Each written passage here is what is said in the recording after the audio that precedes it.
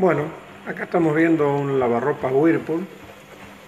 Es el modelo WF61A, que es de la línea que produce alladio, del drean.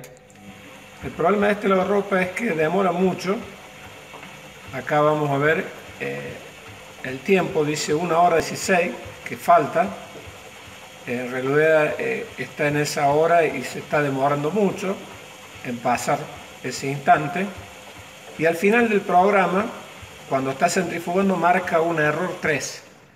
Ese error 3 quiere decir que es error de resistencia, pero intenta varias veces calentar el agua. Como no lo logra, para y vuelve a hacer el conteo para calentar el agua.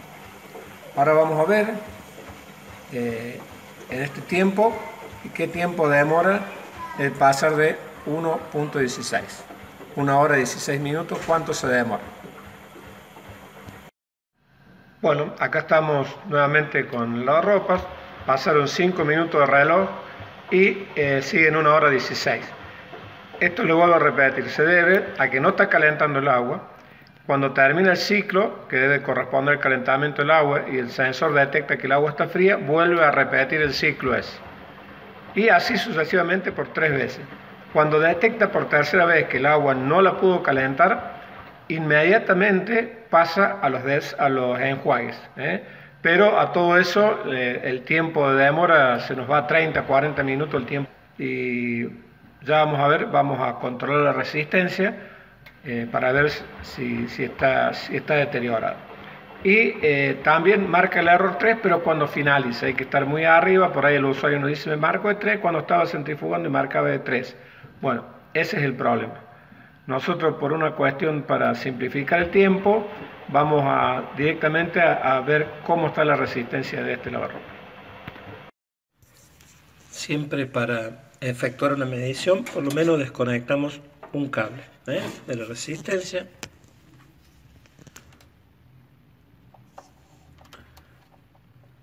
Ponemos la punta del tester y vamos. En este caso estamos usando la pinza amperométrica y ahí vemos como no mide nada. Está en kilo. Esto tendría que medir 27 ohms y ahí está midiendo 294, pero se pierde. 350 ohms estaría midiendo. Es decir, evidentemente se ha abierto. Ya cuando la retiremos vamos a ver. Y eso es lo que produce el error y la demora en el lavado. Para sacar la resistencia la desconectamos y con un tubo de 10 procedemos a aflojar la tuerca que la retiene, y después con un destornillador nos ayudamos a hacer una palanquita y la retiramos. Bueno, acá tenemos la resistencia deteriorada, la vemos, está hinchada, porque se le mete, se fisura y le entra agua. Ahí la vemos completa, sin el sensor lo tenemos afuera ya. Y vamos a proceder a medir para comprobar si la medición que nos dio en esa forma incómoda, acá con tranquilidad, a ver si nos da lo mismo. Ponemos las puntas de prueba y medimos en ohm, nos da 349 ohm. Lo que nos marca ahí sería 0.349, 348, pero kilos ohm. Así que en ohm sería 349 y hemos dicho que tenía que ser aproximadamente 27 ohm la medición de esa resistencia. Bueno, vamos a tomar una nueva, vamos a ver qué nos dice una resistencia nueva, cuántos ohm va a tener esta misma. Siempre es conveniente, antes de instalarla, medirla, para ver que no hagamos doble trabajo, falta que Dios no permita, pero que venga falla.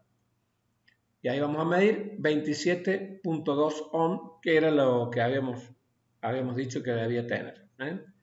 Espero que este video les sea de utilidad si tienen un error 3 o su lavarropa demora mucho en terminar.